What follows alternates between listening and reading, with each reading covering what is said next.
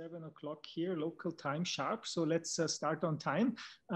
It's my great pleasure to introduce Rupert Frank.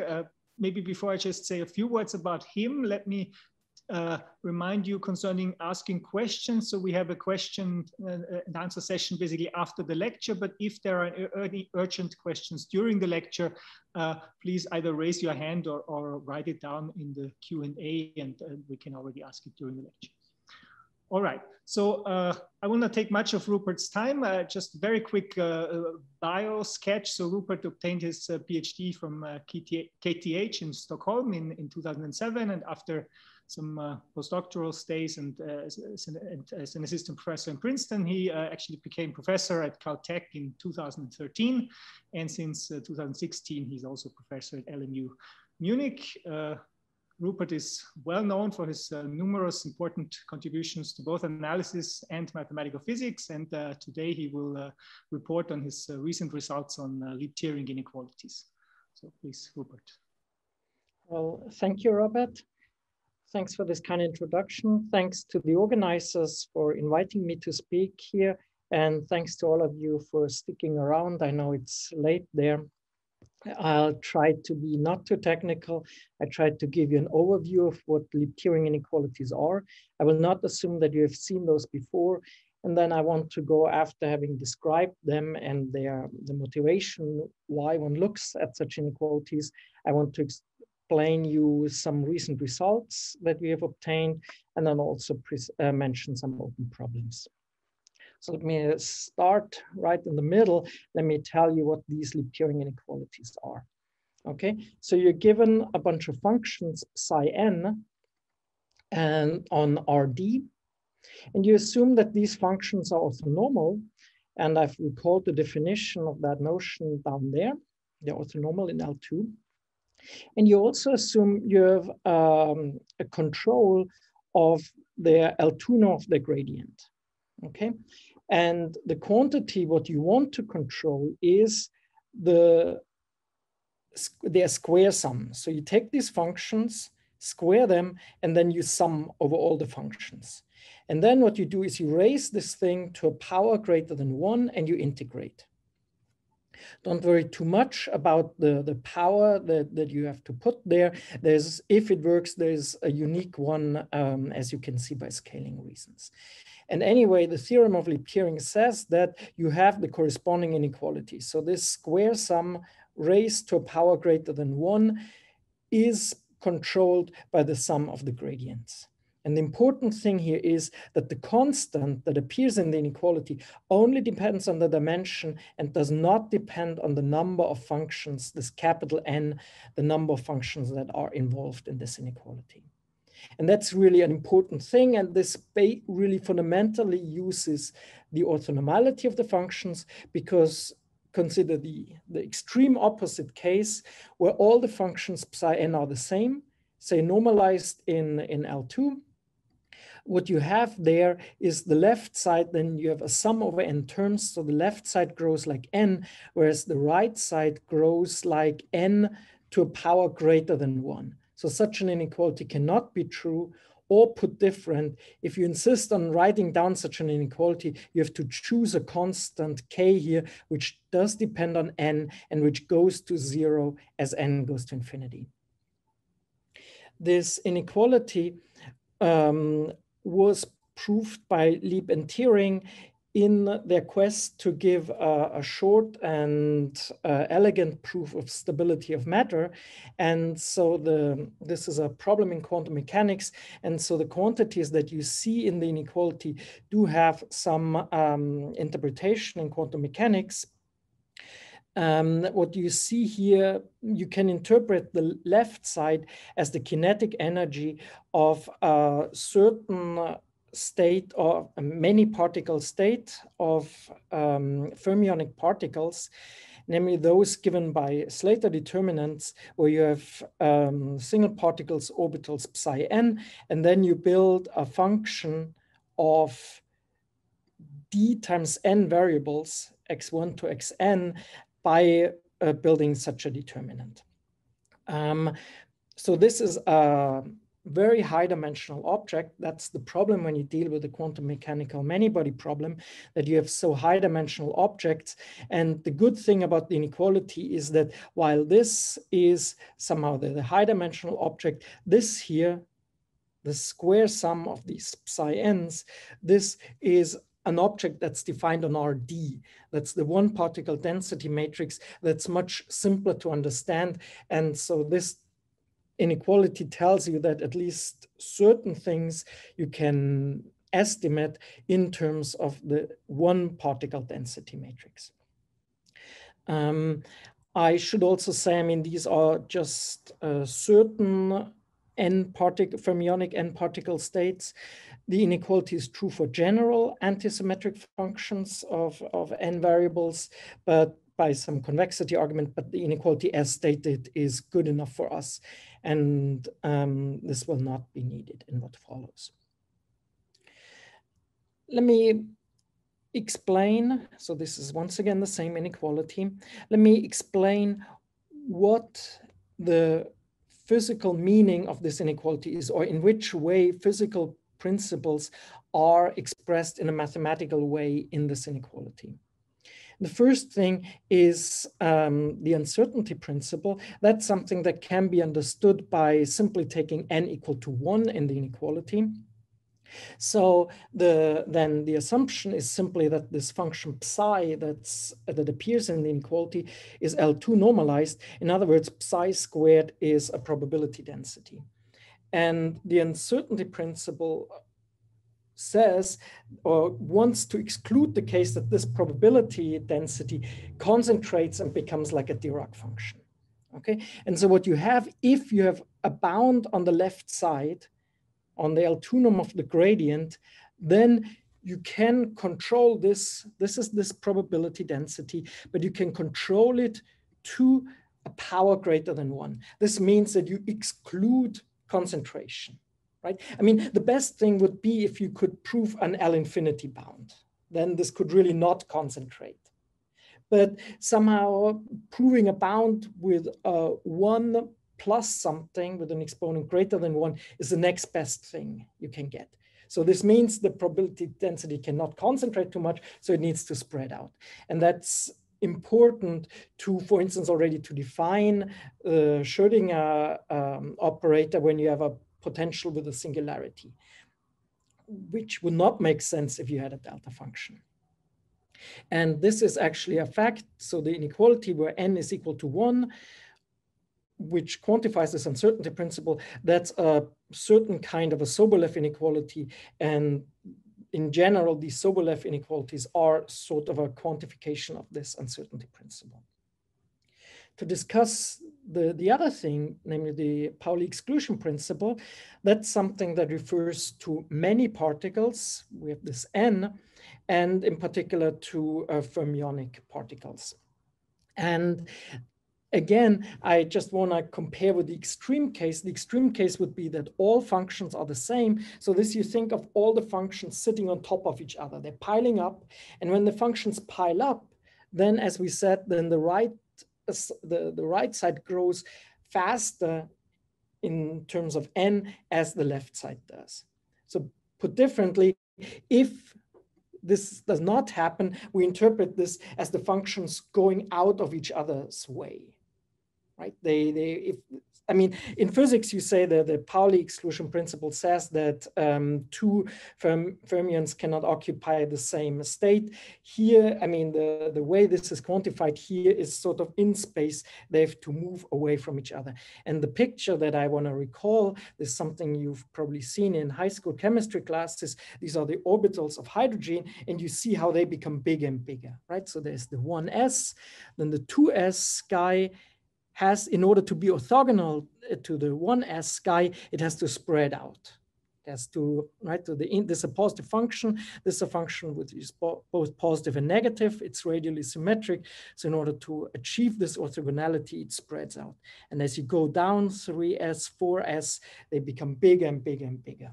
And similarly here, the p and the d waves, and you see the same pattern. In order to ensure orthonormality between these states, things have to grow. That's what I mean by the abstract functional analytic sense of orthonormality. It becomes here something very concrete in space by using up more and more space.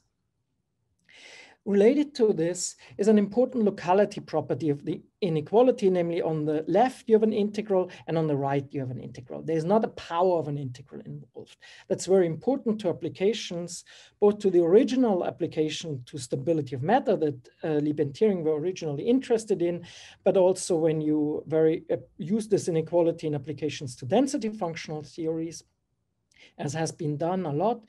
And also people have found this inequality to be useful in the context of nonlinear evolution equations, for instance, to bound the dimension of the attractors for the Navier-Stokes equation. And more recently, this idea that orthonormality creates, improves over the functional inequality, or that orthonormality has some representation in space, has been recognized as a governing principle in harmonic analysis, as I will explain in more detail later on in this talk.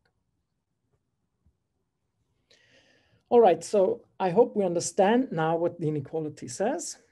Here it is once again.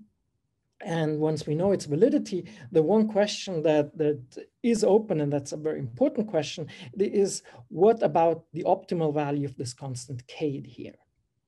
And already in their 1976 paper, Lieb and Thiering made a conjecture. So obviously, as I said, the Sobolev inequality says that this inequality holds for a single function. Now, for a single function, you have a certain constant. And what Lieb-Thiering say is that in dimension 1 and 2, this particular constant that works for a single function should work for all functions. You do not need to decrease the constant further when you go to more and more functions in this formulation.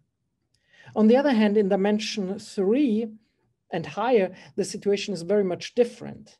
There, actually, it is assumed that the constant, as you increase the n, has to become smaller and smaller.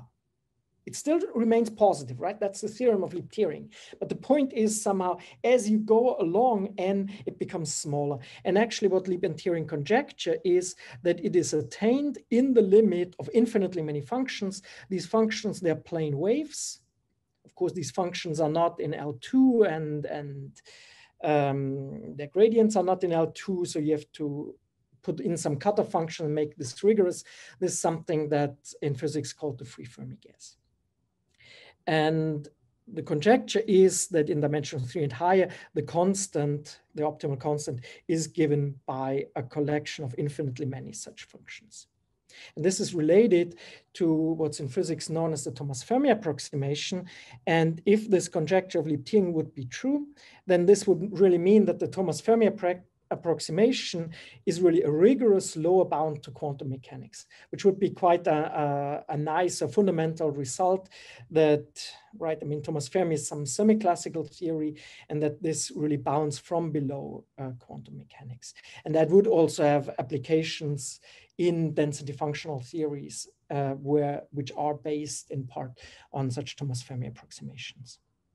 Also, I want to stress that this Lieb-Thiering conjecture really says that there is a fundamental difference between fermionic particles in 1 and 2 dimensions and in 3 and higher dimensions. And so that would be of physical importance, I think. And I think it's fair to say that this is not understood at all. So none of the results give even a heuristic explanation why one could have such a different behavior as you change the dimensions.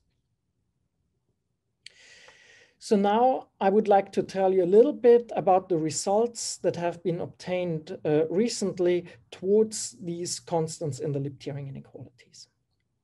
I'm presenting 2 results. They're rather different, but except that they are published all this year. The first result actually was, a preprint was already available in 2018. Now it's finally published.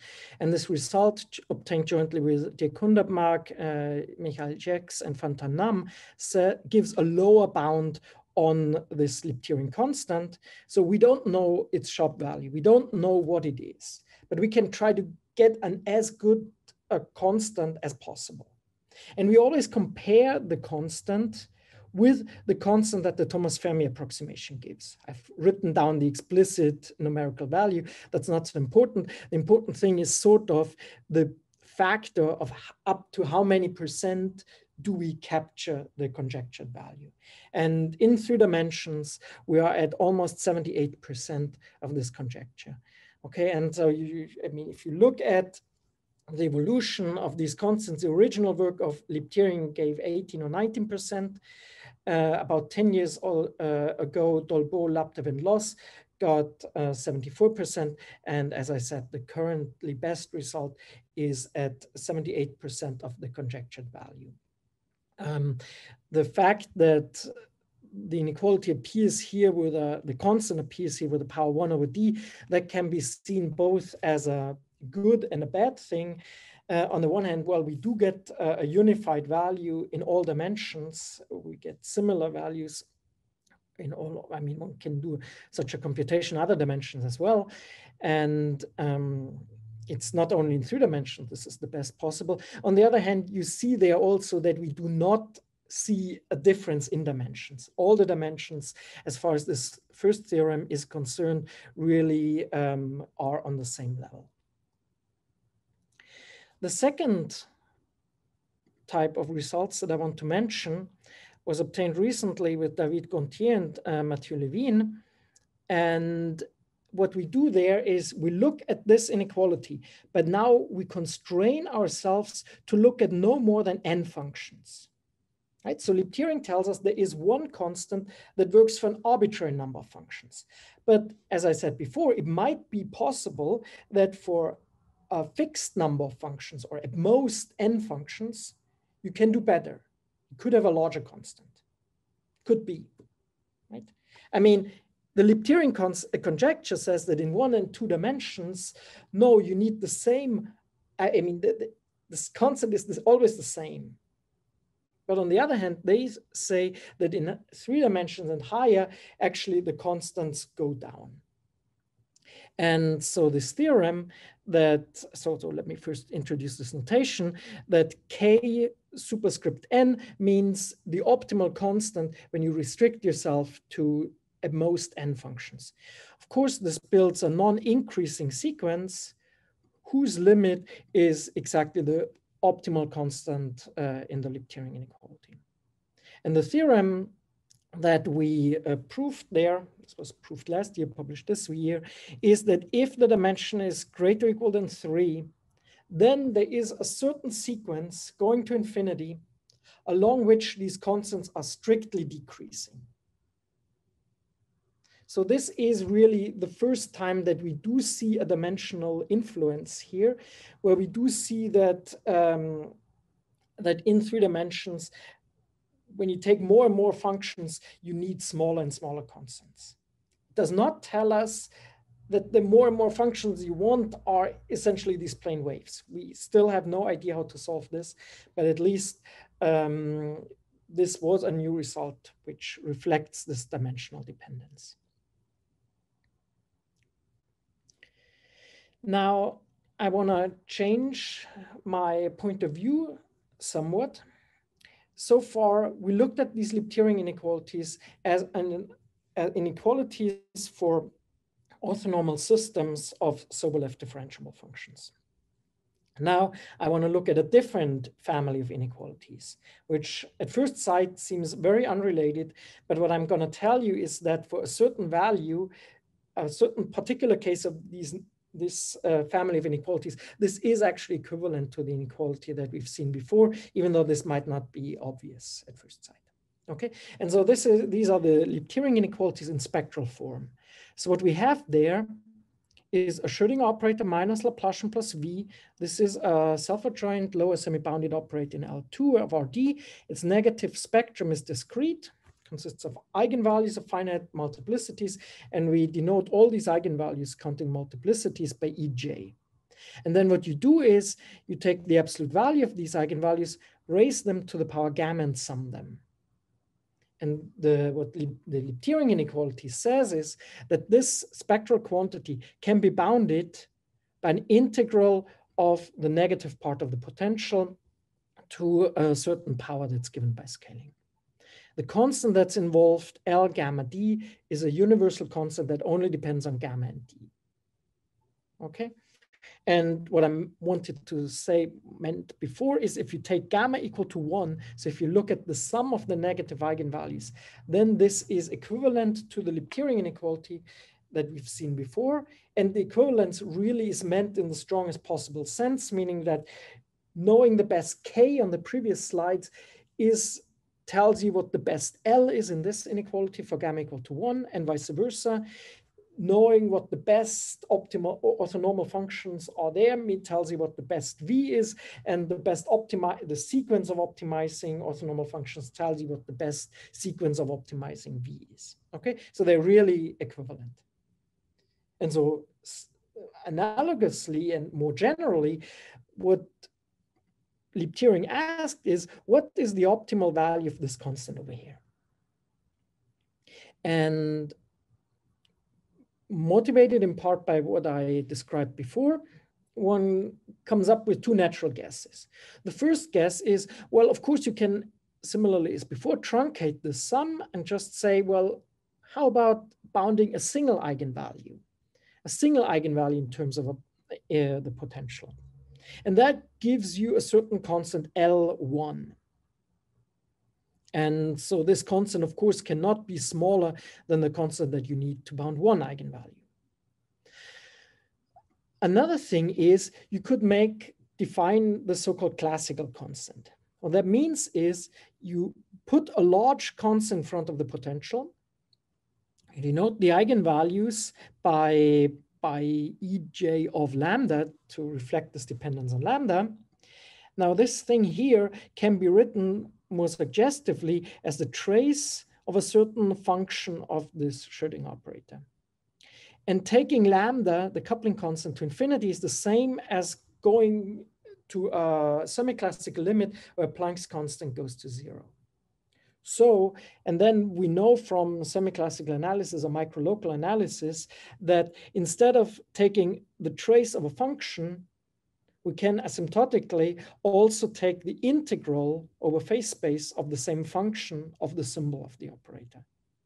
So this justifies this inequality, asymptotic inequality as lambda goes to infinity. And then once you're there, you can do the d psi integral for each fixed x, and you find such a quantity. And so you see, this looks exactly like the right-hand side in this Lipterian inequality, except that now you have a very specific constant. It's the constant that you got when you did that integral. And so once again, the optimal constant here cannot be better than the constant that you get in this limit.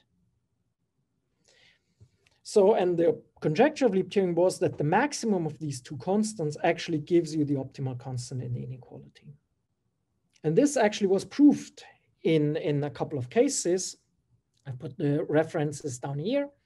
However, one should also emphasize that in a number of cases it has been disproved. And when it was disproved, it's not that people found another conjecture. So there are some cases that are open.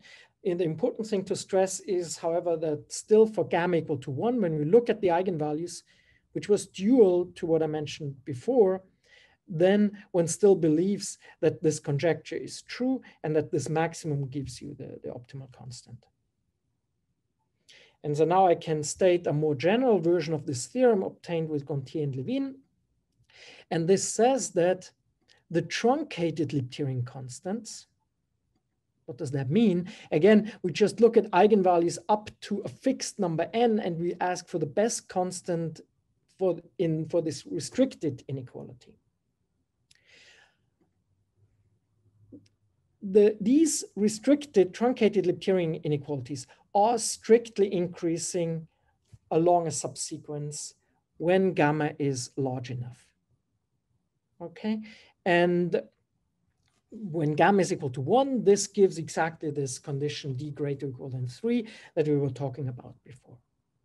Okay, so once again, you see this effect that while Lipterian tells you, I mean, one constant is good enough for all n. When we truncate this, we see that sometimes these constants really do increase, in contrast to some of these conjectures, right, that said that the one constant working for one eigenvalue is good enough. And in particular, what we also prove in this paper is that in particular, the n1 somehow can be chosen to be 1. So you have the strict inequality between L2 and L1. And so this increases, together with previous results, significantly the range of where the Lipterian conjecture is known to fail. As I said again, it is believed to hold, however, in some other cases. And also what we prove here can be actually seen in some sense as a support of that the conjecture does hold. Now, 2 sentences about the proof of this theorem. I was emphasizing at the beginning of this talk that the Lipterian inequality has this locality property, right, which is very important in quantum mechanics, which in general is non-local. But to the extent of the validity of the inequality, we have a locality. So if you have if the potential consists of 2 widely separated bumps, then the eigenvalues are roughly the same. The eigenvalues of the combined potential are roughly the eigenvalues of one plus the eigenvalues of the other one, which is reflected that just the left side of the inequality is additive over these 2 different pieces, and the right side is additive over these 2 pieces. And the idea of the proof of this theorem is that one looks at this more precisely. And what we've been able to do is we have been able to find an exponentially small attraction between very far apart pieces of the same potential. So in order to prove this inequality, for instance, we take the optimal potential for L1, we place a second copy very, very far away from the first, and we look exactly how the eigenvalues change when you do this and when you move them further and further away. It's a little bit more complicated than that, but I don't want to go into this at this point. There's another thing I want to briefly mention. Namely, this theorem raises another question. So once you have this sequence of nj's along which the constant increases, you might look at optimal potentials. We actually can prove that there is always an optimal potential Vn. And so you have this sequence of potentials, and you wonder, what does this sequence do as you increase n? How does it behave? And one thing that we're suggesting, and this adds a new scenario to these 2 scenarios that Lipterian had proposed, is that this actually grows not downwards, but sideways. In other ways, it's possible, it's conceivable that these different potentials grow sideways and establish something like a periodic structure. We do have analytic results in that direction, and we even have numerics in 2 dimensions that gives evidence to this new scenario. But once again, I don't want to become too technical at this point, and rather I want to jump to the next and last part of this talk, which concerns this idea of inequalities for orthonormal functions. Okay, so it's a new part. Let's summarize what we've seen so far. We had a well-known inequality in classical analysis, namely Sobolev's inequality, and we have seen that this inequality is a version for orthonormal functions, and compared to the and this version for orthonormal functions has a good property on how it depends on the number of functions. So good, what does good mean here? I mean that it improves over a simple use of the triangle inequalities. Remember at the very beginning, I told you that if you look at the functions, just take the same function over and over again, then you have a constant that goes like n to the -2 over d. The same thing is the functions don't have to be the same. So for general n functions, L2 normalized, but not necessarily orthonormal, the inequality holds with n to the -2 over d. What Lipterian say is that if you have orthonormality, that you can drop this factor n to the -2 over d. So the question that this raises is this actually a general principle that's behind this? Is this something that works for different inequalities as well? And yes, if such a principle exists, is this good for anything? I mean, Liptiering proved the inequality in order to do something, not just because they wanted to study inequalities. So can we get something from such hypothetical inequalities? To put this in a slightly more technical setting, let us assume that we're given a Hilbert space H and a measure space X, and then a bounded linear operator T, which maps the Hilbert space to LQ of X for some Q greater than 1.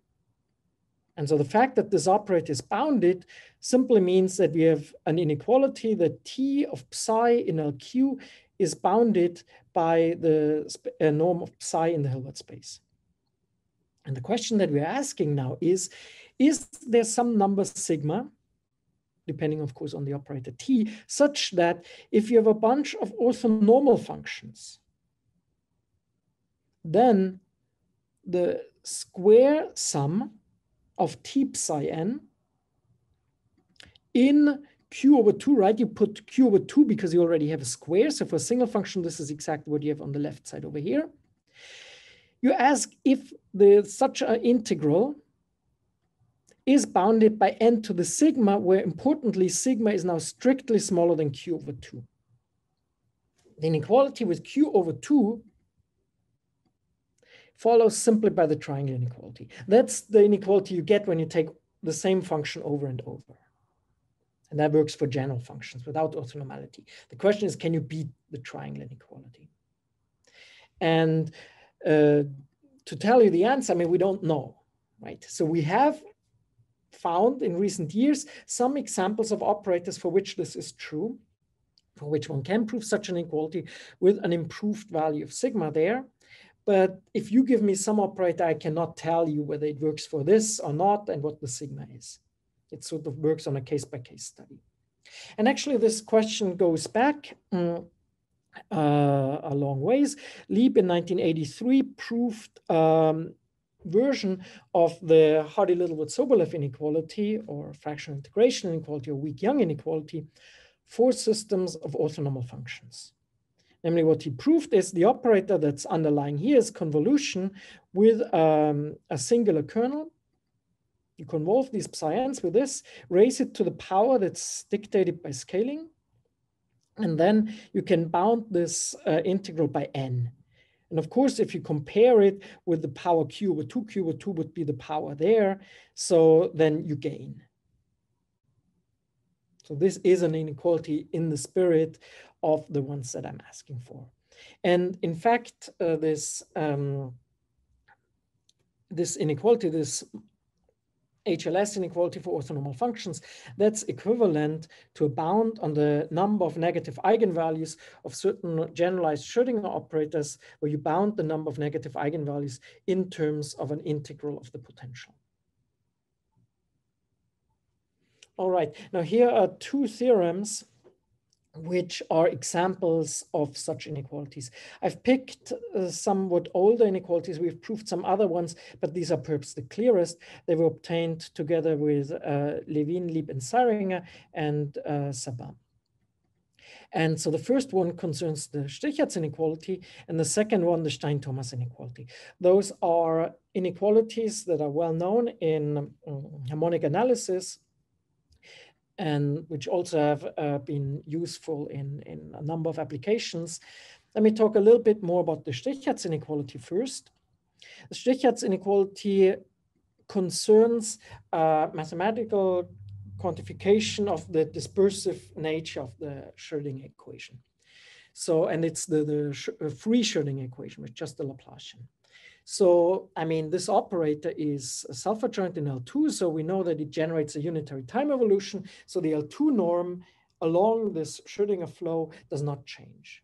However, this conservation of the L2 norm ignores part of this fact that is well known, namely that wave packets actually spread out. right? And become smaller and more spread out as time goes by. And so the Strichhardt inequality is a way to quantify this phenomenon. If you just see, I mean, you do some integrations in X and some integrations in T and some powers in between. The important thing is just that an integral over T is finite.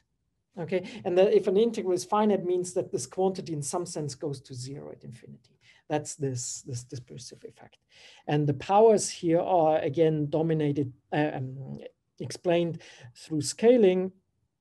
And what the inequality says is that in a certain range of Q, one does have such an inequality for orthonormal functions with, in terms of power of n, and the power that you get up here is actually such that it beats the triangle inequality. And the range of exponents that we have there, that's optimal. And similarly, the Stein-Thomas inequality, what you do there is you're given now functions that live on the sphere, square integral on the sphere. You compute the Fourier transform, meaning you think of these psi n's as measures on the sphere, compute their Fourier transform as such measures, and then look at this Fourier integral as a function defined on all of Rd. And what you can do is, again, look at the square sum, raise it to the one particular power that there is, integrate and bound this in terms of the number of functions. Once again, we have an inequality for orthonormal functions with a dependence on the number of functions that improves over the triangle inequality, and that is best possible. Okay, now these both inequalities here are actually a reflection of the same phenomenon in harmonic analysis, namely that of Fourier restriction to hypersurfaces with positive curvature. There are some common features between the proof of these two theorems and these other theorems that we have proved, but which I did not state. But there is really not a general method that provides these proofs. I should also say, in some sense, proving these inequalities is often not as hard, or perhaps equally hard, as proving really the optimality of this growth in n, because that means really you have to find a scenario of functions, find them and arrange them in a certain way such that they saturate or give these bounds. So that's proving this optimality in both cases is actually quite mathematically quite a challenge. Both, I was asking, I mean, we do have the inequalities, but we also do have the application.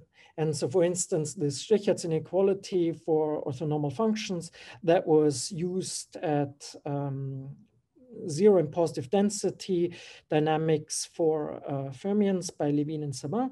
And this inequality down here was proved to get bounds on the number of eigenvalues for Schrödinger operators with complex potentials. Right? So far, we had Schrödinger operators with real potentials. There, the eigenvalues are just negative numbers. They can only accumulate at the origin. When you have complex potentials, eigenvalues could approach anywhere the positive real axis.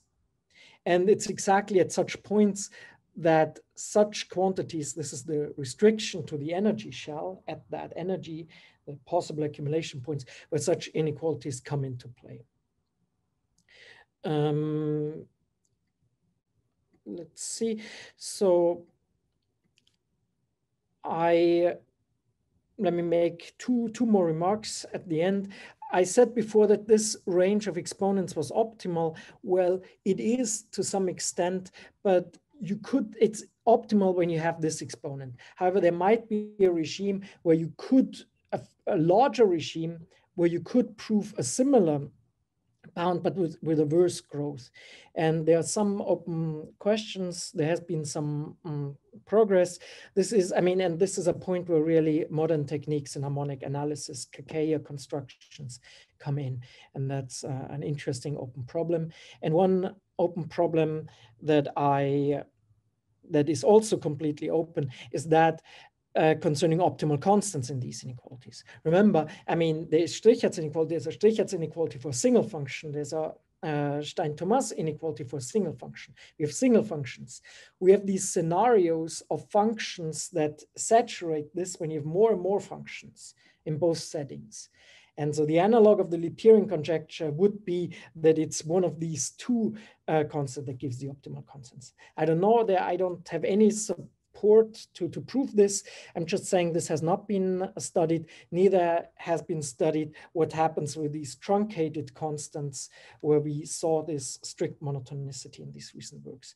So anyway, there are lots of things to be done, lots of things to be understood, both on the concrete level of the inequalities and on just understanding this general picture of orthonormal inequalities for orthonormal functions. And that brings me to the conclusion of this talk. We've seen Liperian inequalities, which are mathematical quantification of two principles in quantum physics, namely the uncertainty and the exclusion principles. And I've tried to explain you that this inequality has many applications in math physics, in analysis, and PDE. I've told you a little bit about the quest for optimal constants and the structure of optimal configurations. This is far from over. And then I've told you about a new direction of research, namely generalizing these inequalities to other inequalities, finding versions of orthonormal functions for these inequalities, like for the Stechers inequality, the Stein-Thomas inequalities, and in particular, finding the optimal dependence on the functions. Well, that's all I wanted to tell you. Thank you very much for your attention, and please let me know if you have any questions. Thank you very much. Thanks very much, Rupert, for this very nice lecture. I don't see any applause button, otherwise I would press it. So we have time for questions. If you would like to raise your hand, then I can unmute you if you want to ask any question. Maybe I'll ask one while people still think about it. So in your statement about the Liperian conjecture, right, and this sort of strict increase of the optimal constants with n, you explained that there was no good heuristic, so to say, explaining, so to say, why n should want to go to infinity or not. But I guess you have a proof that sort of shows, right? So n wants to go to infinity. Does the proof also sort of clearly show sort of what goes wrong in the opposite regime? And do you expect this to be sharp? I mean, is there a simple explanation, so to say, where does this condition on gamma with the, I think, 1 minus d over 2 or something, where this comes from? Right, exactly. So it was, you're referring to this theorem here, right? Exactly where this comes from. 2 minus so, I guess I mean, it's a natural question. We thought a lot about it. I don't think we have a complete explanation. So somehow the thing is, so you look at a double well potential, somehow where the two wells are very far apart. And it's not exactly a sum of the two single well potentials, but you have to do something a little bit more complicated. But anyway, so the eigenvalues are the eigenvalues in here and the eigenvalues in there. And then you look at the interaction matrix, which somehow, if you look at two eigenvalues, and this is a 2 by 2 matrix, which describe the hopping between these two different wells. And in some sense, where this condition comes from is on a bad control on the off-diagonal term. It's not the term that's relevant. I mean, so to speak, the diagonal term, which is what is relevant and which gives the attraction, that's always has the right sign. I mean, it's always attractive, even beyond that range. But it's the fact that we cannot better control the off-diagonal term when you jump from one well to the next. And we've tried to do better. I mean, everything depends on the exponential decay of wave functions, and we try to use that better. I don't see how to improve our proof at that stage, but we're not sure. I should perhaps also mention one thing which I did not say, namely that this phenomenon that we prove there is actually very, very hard to capture numerically. So even though there has been numeric done which completely missed this phenomenon. And even after we knew the phenomenon of this exponentially small attraction, it took us quite some time until we could really actually see it numerically. Okay, so I'm saying this because you might ask, just run numerics and see whether there's an attraction, whether we actually whether this off-diagonal term that we cannot control actually can be better controlled or not. And it's very, very hard to see actually whether this is the case or whether it's not the case.